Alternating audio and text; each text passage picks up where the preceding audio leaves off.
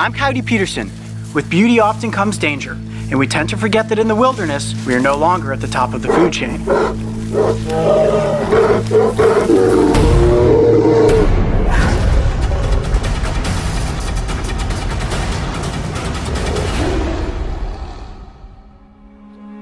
There's no wilderness greater than the backcountry of Montana, an epic expanse of untamed beauty that is home to some of North America's most incredible animals. Every year, thousands of adventurous hikers set off down rugged mountain trails, escaping the confines of everyday life and immersing themselves into the wild. Being lost in nature, we all hope to catch a glimpse of something beautiful, a chance encounter, and an experience that will never be forgotten.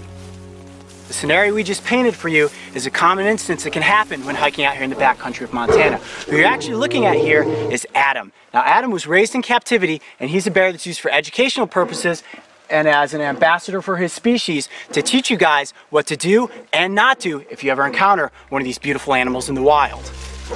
So scenario number one, and best case for you, is that you stumble upon a grizzly bear and it doesn't see you. Stop, stay quiet, back up slowly, and get yourself moving in another direction. Now the second scenario you could find yourself in, you turn a corner and all of a sudden it's you and a grizzly bear. You see the bear and the bear sees you. Now this is the most dangerous situation that you can be in. Grizzlies don't typically want anything to do with humans. What you want to do is make yourself look as big as possible.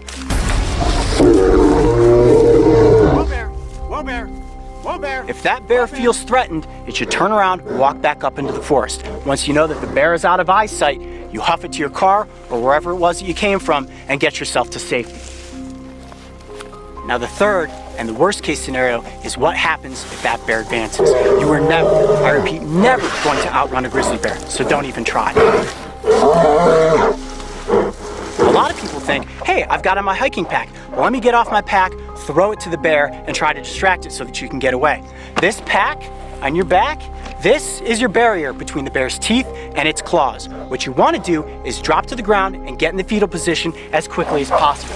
Get down here like this, tuck in, press your arms against your legs, and most importantly, get your hands behind your neck. Now, grizzly bears don't typically eat people. What they see us as is a threat to their territory. As soon as that bear feels that the threat is eliminated, it will probably just disappear back up into the wild.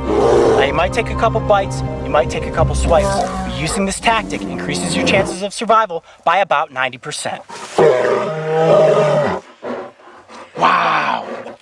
Look at that set of teeth.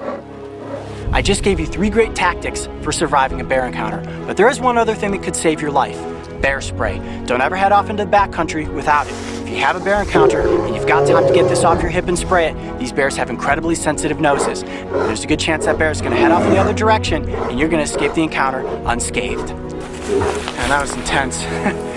Getting swatted at by a grizzly bear. Okay, so now we want to get you guys up close with some of Adam's incredible features. Grizzlies are opportunistic omnivores, meaning that they'll eat anything that they come across, from grasses like you see them chomping on here, all the way up through moose.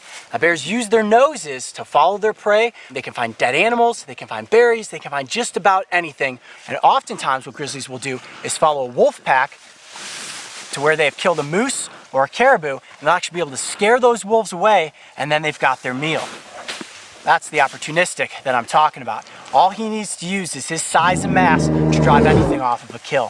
One feature about this bear that is incredibly impressive is those front paws. Absolutely enormous. And at the ends, armed with 5 massive claws that average about 3.5 to 4 inches in length. A single swipe from that paw can take down a deer.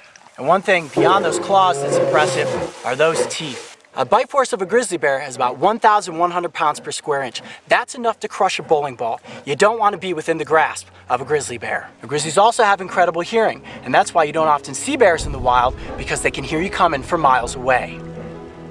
Now, the grizzly is the largest brown bear species that we have here in the United States, and at one point in time, their territory ranged from central all the way through the western United States. Unfortunately, as humans encroach upon their territory, they've been pushed to near extinction here in the lower 48. Only 800 grizzlies still live here in Montana and about 600 in Wyoming, all of whom live in Yellowstone National Park. Completely awe-inspiring to be in the presence of a bear the size of Adam. And the scenario that I showed you guys today is something that hopefully you never find yourselves in, but I hope that you learned a little something in case you ever find yourself in that worst case scenario. I'm Coyote Peterson. Be brave, stay wild. We'll see you on the next adventure.